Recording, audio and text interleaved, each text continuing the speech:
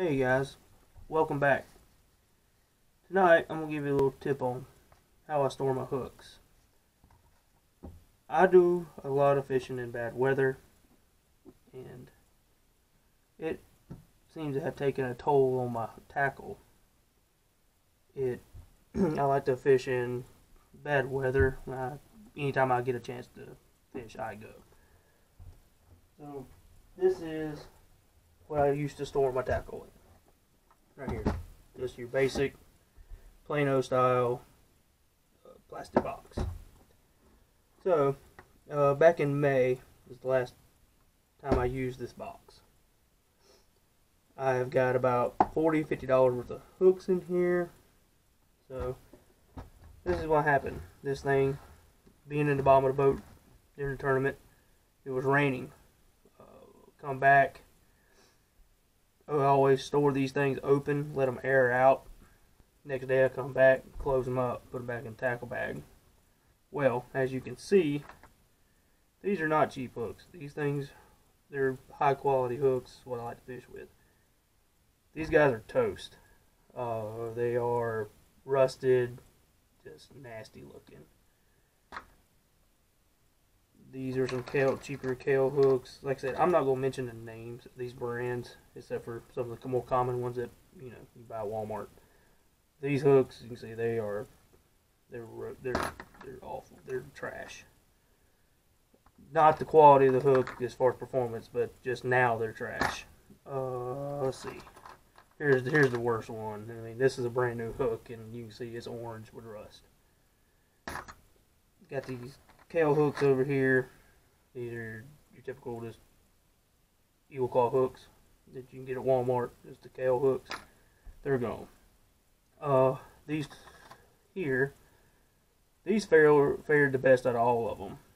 Like I said, I'm not gonna mention the name, but y'all look at it. Y'all know who makes this. If you do any catfishing, watch a lot of videos. Y'all know who makes this hook. It fared the best. These hooks were in this tackle box at the exact same time as the rest of them. Yeah, they were in here at the exact same time, been here just as long, same weather, same treatment. They fared fairly well. See, some of them have some rust around the barb, around the point, up on the eyelet. Also, these are the little eagle claw hooks you can get at Walmart, treble hooks I use for stingers if I need them. I'm fishing with really big baits. They fared very well. But yeah, so I've already got $30–40 worth of hooks in here. You're going in the trash. Not what you want.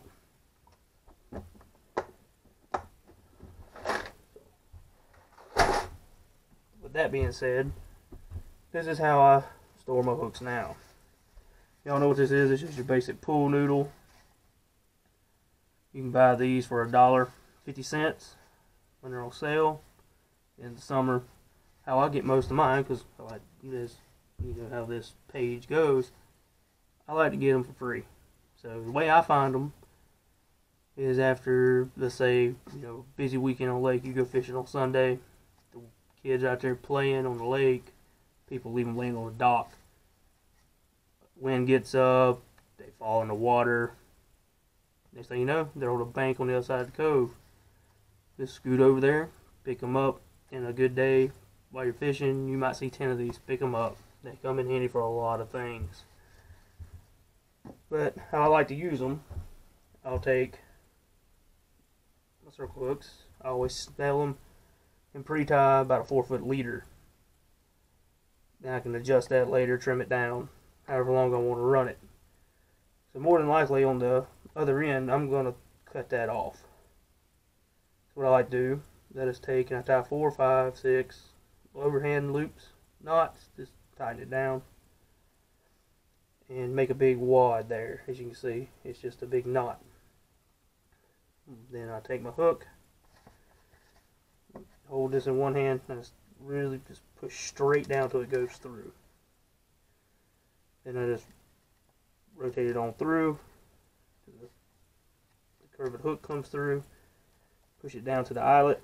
Then I'll rotate it sideways and pull it through. Now, if you pull on this too hard, you'll just pull it straight out. So So when you get down to where your knot is, just go slow.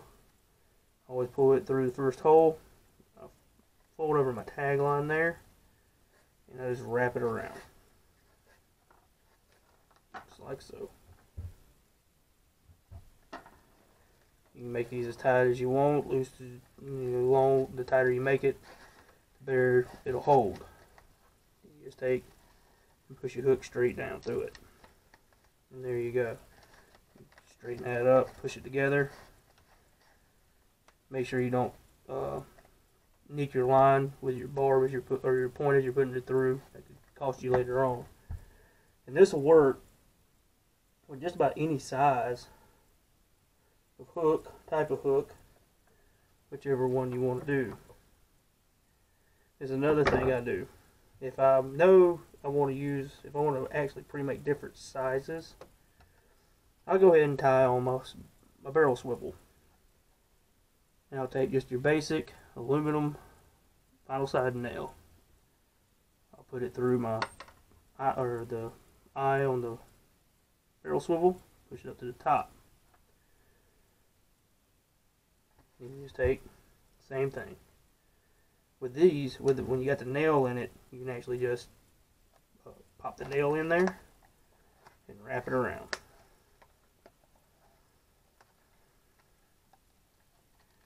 And there you got your little 1/0 circle hook. Pop it right in there. Here's another big one to show you how I did it with just the knots. There you can see, got my big water knot there. Just push it straight down in, rotate it out, pull down to the eyelet, rotate it sideways, and pull through. That way it makes a smaller hole as you pull through. For some reason it does. Pull this on through, this inside, fold your, I'm going to pull that out a little bit just to show you something. But pull that through, wrap it.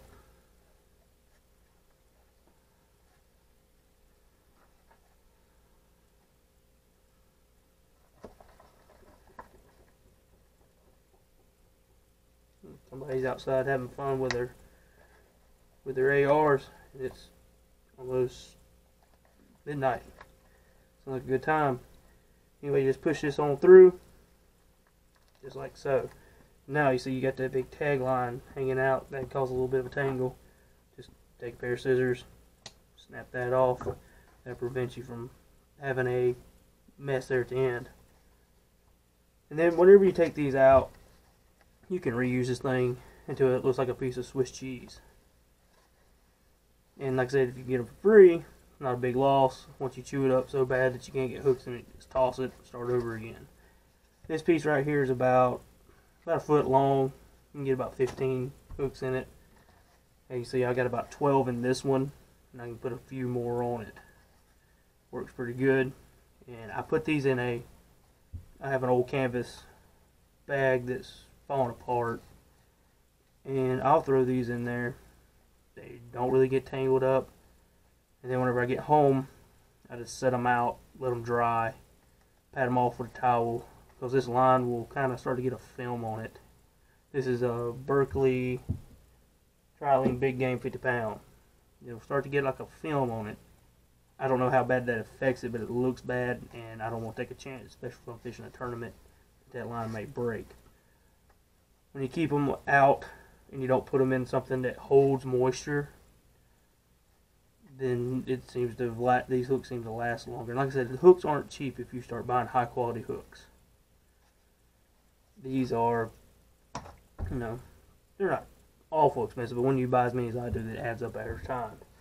Another thing you can do if you do want to use one of these, you can use a site that I really like. Amazon Prime is a good one, but I like Allied Express. If you got time and you can wait for the shipping, you can get the silica packets like you find in electronics. You can buy 100 of them for I think $4 and free shipping. Throw some of those in here with your hooks. That'll help you in the long run to keep that out. But every time you use it, you get out and there's moisture out there, replace those take your hooks out, lay them out, let them dry, replace those silica packets because they fill up and they're no good after they are exposed to moisture one time.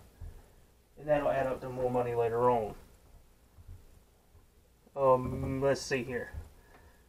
This right here, I had a friend that worked at a mill, and this is a spool that they wrap different types of yarn, string around to dye it. Apparently they spool this thing up with whatever they make in the mill, and they use it to dye the string or whatever it is that they use, yarn. Dye goes in. Well, anyway, this thing makes a really good hook holder. You take, and it's basically the same principle. You just take, you take and tie the end of it or your barrel sinker or barrel swivel through the little roofing nail, wrap it around.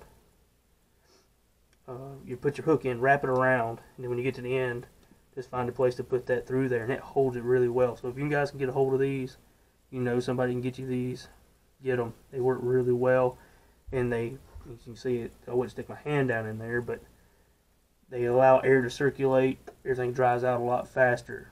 They're hard to come by unless you know a place to get them. They work really well. But that's about it.